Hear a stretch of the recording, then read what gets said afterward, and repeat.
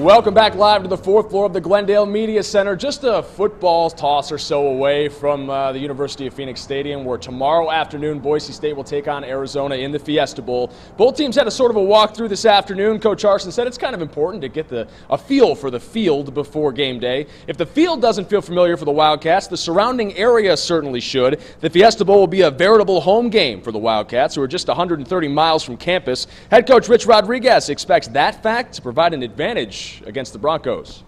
It's comfortable for our players. We know the environment, and I don't know how many bowls I've been in, 18 or 19 or so, and this is the first one I've ever had the opportunity to drive to.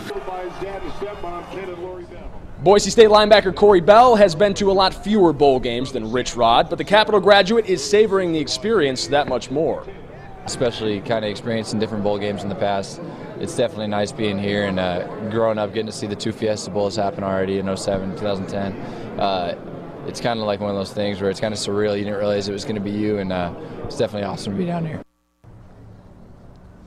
Bell should see some extra playing time at safety in the Fiesta Bowl. That's because Dylan Lucart and Jeremy Ioane will not play. The good news is no Broncos have been sent home from Arizona yet for academic reasons or otherwise. That's a nice change of pace from last season. However, we did learn yesterday defensive end Matt Boesen has been officially dismissed from the team. He recorded 3 sacks in 8 games but had been suspended for violations of team rules since November 8th. Harsin also said redshirt freshman defensive tackle Nick Terry intends to transfer. He hasn't been with the Broncos since September.